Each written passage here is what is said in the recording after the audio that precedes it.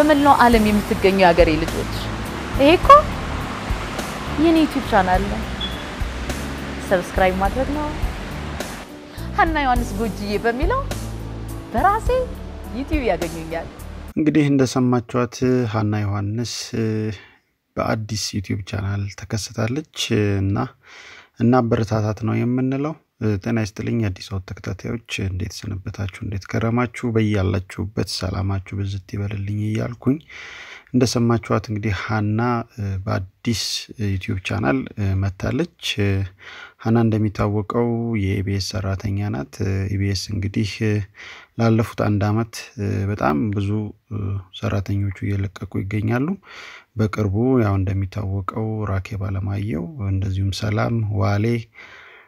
ለቀው ነበር ከዛ እነሱም ወደ ራሳቸው ዩቲዩብ ቻናል መጥተዋል ዋሌም ሰላምም ራኪም ሀና ዮሐንስም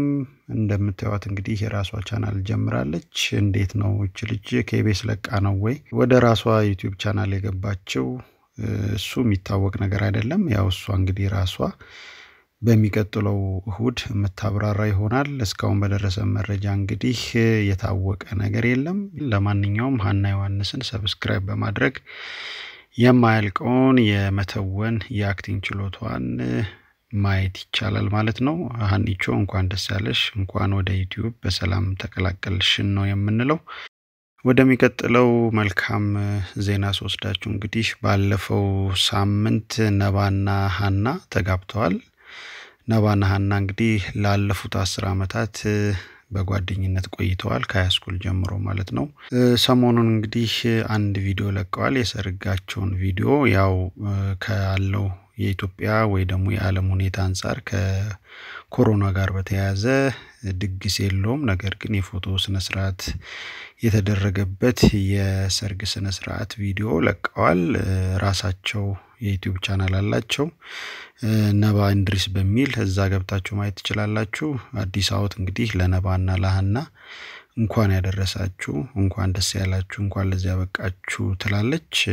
ተዳሩ እንግዲህ አብርሃም ይሳራ ይሁን ወልዳችሁ ከብራችሁ ትልቅ ቦታ እንደምትደርሱ ባለሙሉ ተስፋ ነኝ እንኳን ደስ ያላችሁ በድጋሚ በመጨረሻ እንግዲህ ዛሬ ሸገር ዳቦ ተመርቋል እንደምታዩት ጠቅላይ ሚኒስትሩና የአዲስ አበባ ምክትል ከንቲባ አቶ ታከለ ኡማ ነው መርቀው የከፈቱት ሸገር ዳቦ እስከ 80,000 ዳቦ በቀን ያመርታል ነው የተባለው አንድ ዳቦ 100 ግራም የሚመዝን አንድ ዳቦ በ75 ወይ በ80 ሳንቲም እንደሚሸጥ ታውቋል እንግዲህ ይህ ድርጅት በ10 ወር ውስጥ ነው ተሰርቶ ያለቀው ሌላ ደግሞ እንደዚህ አይነት ድርጅት ወደ አቃቂ ቃሊቲ ግንባታው ተጀምሯል መሰረቱ አልቋል ስለዚህ የዛሬ 9 ወር 10 ወር አካባቢ ሁለተኛው ይሄ ዳቦ ፋብሪካ በሼክ አላሙዲን ድርጅት በሚድሮክ የሚሰራ ዳቦ ፋብሪካ ነው ይከፈታል ማለት ነው ለማንኛውም አሁን ዳቦ መታደል ጀምሯል ስራ ላይ ውሏል 80 ሳንቲ ሆኗል አዲስ አበባ ነዋሪዎች በተለይ ዝቅተኛ ህይወት ለሚኖሩ በጣም አሪፍ ዜና ነው እንደዚሁም 400 የሚሆኑ የተበላሹ የአንበሳ አውቶቡሶች በየክፍለ ከተማው ቆመው ይህን ዳቦ እንደሚያከፋፍሉም ሰምተናል ስለዚህ እየሄዳችሁ እንድትገዙ እንደዚሁም ይሄንን ገዝተው ደግሞ ያው የኛ ነገር ታቁታላችሁ እንዳያተርፉባችሁ ራሳችሁ እየሄዳችሁ ከማከፋፈያው እየገዛችሁ እንድትጠቀሙ ነው የምናሳስበው ጥሩ ፕሮጀክት ነው መልካም ፕሮጀክት ነው ህዝባችን ያው የአዲስ አበባ ኑሮ በጣም ከባድ ስለሆነ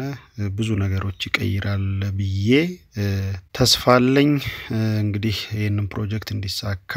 ለይተቀን ለሰሩት ባለሙያዎች ክብር ይገባቸዋል እናመሰግናለን በጣም አሪፍ ፕሮጀክት ነው በዚሁ ይቀጥል ነው የምንለው በመጨረሻ ሳይረሳ ማስተዋወስ መፈልገው ብዙ እህቶቻችን አሁንም በሊባኖስ እንደዚሁም በሳውዲ አረቢያ በጣም እየተሰቃዩ እንደሆነ ሰምተናል በተለይ የሳውዲ አረቢያው እንኳን እንዲባጭር ፕሮግራም ምን ዘግበው አይደለም የተለያዩ ቪዲዮዎች እየደረሱን ነው ወደፊት በዚህ ሳምንት ሙሉ መረጃ ይዘን መጣለን ግን የሊባኖሱን በጣም ብዙ ኢትዮጵያውያን ጎዳና ተዳዳሪ የሆኑ እንደሆነ ሰምተናል። ሴቶቻችን ለውጭ ጉዳይ ሚኒስተር እንደዚሁም ለአየር መንገድ ሰራተኞች ለጠቅላይ ሚኒስተር ቢሮ የተቻለንን መረጃ እያደረስን ነው። አሁንም ደግመን ደጋግመን የምንለው እባካችሁ ልጆቹ ገንዘብ ስለሌላቸው እዚህ መተው መክፈል የሚችሉበትን መንገድ አመቻችቶ እነዚህን ልጆች እንደው የሀገር ውርደት ከመሆን ህዝብ እየተሳለቀብን ያለም ህዝብ እየተሳለቀብን ስለሆነ ከጎዳና አንስታችሁ ሀገራቸው መልሷቸው የትራንስፖርት ወጫቸውን እንደው ከመጡ በኋላ መክፈል የሚችሉበት መንገድ ይመቻች ነው የምንለው እንጂ እንደዚህ ዝም ብላችሁ መንገድ ላይ ተጥለው እነዚህ ልጆች ኤምባሲው በዛ ላይ ዘግቶባቸዋል ጎዳና ነው ያደሩ ያሉትና እባካችሁ መንግስት ይሄንን ነገር የምትሰሙ በጠቅላላ እህቶቻችንን ከጎዳና ታደጓቸው እባካችሁ ግፍ ይሆናል። ይሄንን መረጃ ለናቀብላችሁ ነው የመጣነው። ሼር በማድረግ ላይክ በማድረግ የአዲስ አበባ ቤተሰብ ሁኑ። እናመሰግናለን እስከመጨረሻው አብራችሁን ስለነበራችሁ። በሚቀጥለው መረጃ እስከማገኛችሁ ድረስ ጤና ይስጥልኝ።